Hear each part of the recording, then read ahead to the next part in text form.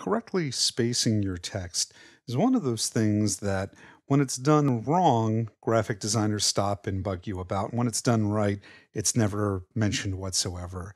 So it's really important to understand the concepts of kerning, pair kerning, leading, and then there's a neat trick in here.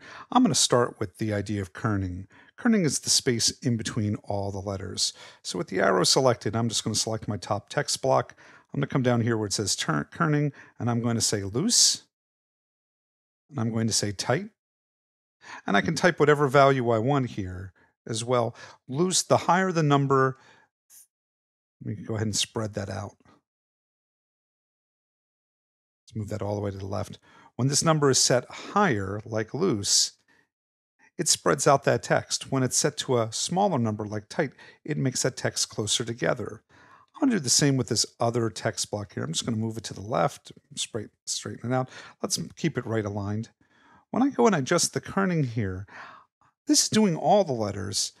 Thing is that I'd like these little L's here, or the space between the Y and P of type, to be a little closer together. And for that, to edit the text, you can just double-click directly, and your cursor is in between the letters you want, and you will use the option in the left and right arrows to close or open up the space. So I want the Y a little bit closer, but I want the T and Y just a little further apart, and so I'll use an option right arrow. So you can do this sort of pair kerning directly to fix the way spacing between two letters work.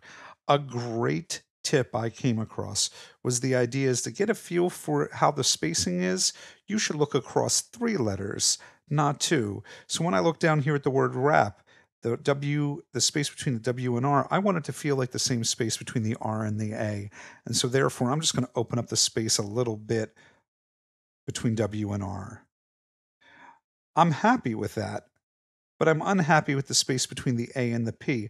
It's too wide, so I'm going to option left arrow to bring it to bring it a little bit tighter. So this is pair kerning, and again, it's option left and right arrows in between specific letters. We have what's known as leading down here at the bottom, and a smaller number, -10, brings the text closer together, and a larger number, like 20, takes it apart. This is what you might conventionally think of spacing as or double spacing. Sometimes, though, you want there to be a little extra space inside of a text block.